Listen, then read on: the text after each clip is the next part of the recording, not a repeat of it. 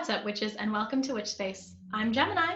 And I'm Scorpio, and we are WitchSpace Podcast. If you haven't seen us before, we come out on the new and full moon. You can hear an episode. We have been fortunate enough to have been invited by Amy several times to participate in the Moon, Serpent, and Bone virtual markets, and we're so excited to be here for the Yule one.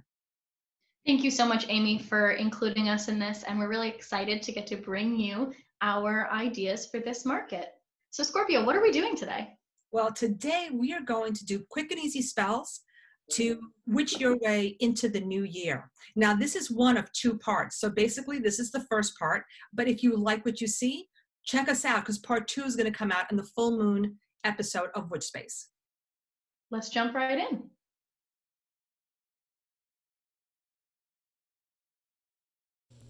For my 2 spells, I wanted to utilize things that might be seen as leftovers after a holiday party or after somebody gives you a gift.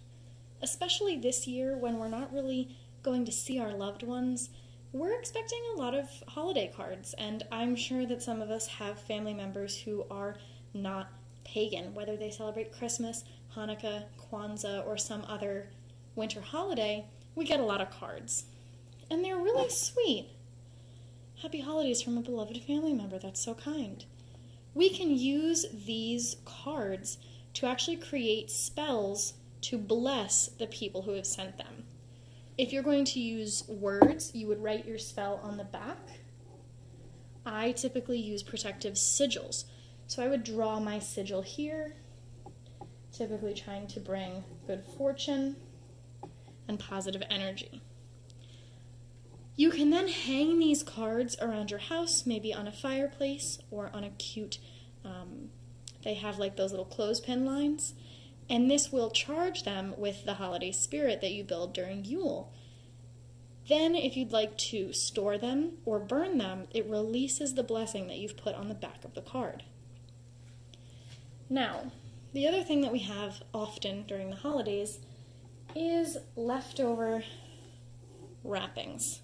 So I like to take wrapping paper, stuffing, ribbon, even like pieces of confetti from gifts that loved ones have given me and put them in a joy jar. And I build my joy jar during the holiday season to help maintain that sense of joy and love throughout the year. So I will stuff it full of all of my wrappings.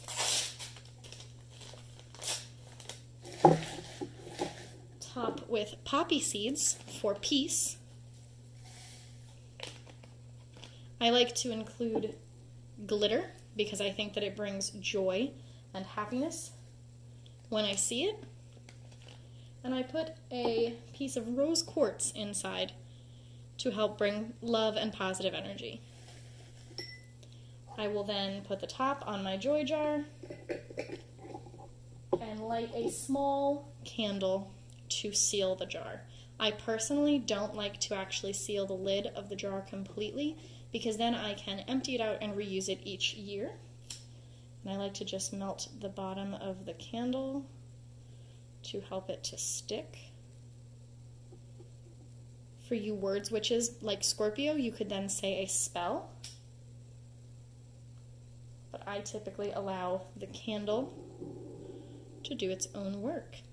I think using the joy jar and blessing the cards that you get for the holidays really brings a sense of witchcraft and magic to a holiday that a lot of us kind of get grandfathered into celebrating because of our non-pagan relatives. So this is a really great way to make me feel connected to my loved ones while also feeling connected to my practice, and helps me to bring positive energy into the year by blessing my loved ones and also creating this joy jar that allows me to look back on the positive energy of the holiday season.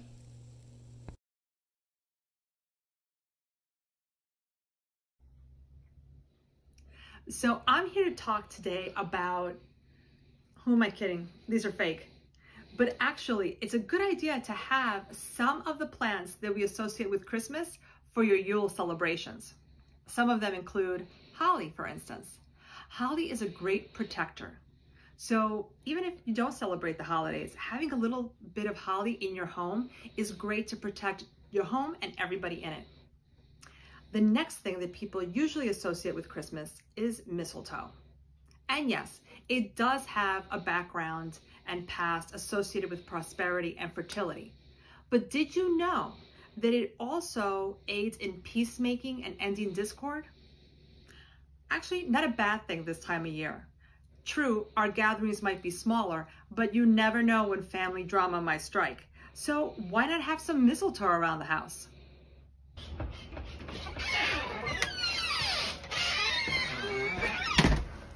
Oh, hey, what are you doing outside my house? Oh, I know. You want to know how to ensure good travel in 2021? Because we basically haven't gone anywhere. So what I like to do on New Year's Eve is that I get my overnight bag and I put it outside my house. I just plop it down. New Year's Day, first thing I do is I come out, I grab it, and I put it inside. Does it have to be a bag? Absolutely not. Let's say you don't want to put your bag out. Maybe you live in an apartment and it'll just look weird, or maybe you get taken. So I have a book. Where do I really want to go? I would love to go to the Basque region of Spain and check out the caves of Zugarramurdi and the legends of the witches there. So maybe I'll just leave my book of La Bruja de Zugarramurdi by the door. And it does the same thing.